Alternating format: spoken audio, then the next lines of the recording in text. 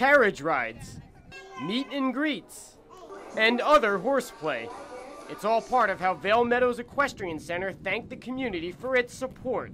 6 months after 10 therapy horses were killed in a barn fire. It's been a long road, but the therapy program is finally getting back on its hooves. Where we were to where we are now, we can never replace the ones we had. They were just a special group of animals, to be quite honest with you. But the ones that are filling in, they're getting the job done, and everything is coming together great. To communicate with our horses like we're another horse. And what that does is it builds trust and respect in our horses. Trainers showed how therapy horses are like family to those who need them.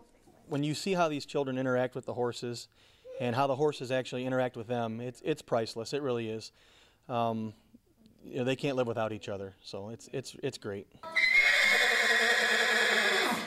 I'm sitting here on Boss, who's been used as one of the therapy horses here at Vail Meadows, and all of the donations that they've been collecting are going to go towards the therapy program. The program is up and running at full force. You know, we are looking at maybe picking up a couple more therapy horses because the program continues to grow, which is great. That's why we're here. With 8 new therapy horses, Vail Meadows is on its way to recovery, and plans are underway to construct 24 new stables by this winter. Eric Wildstein, WNWO.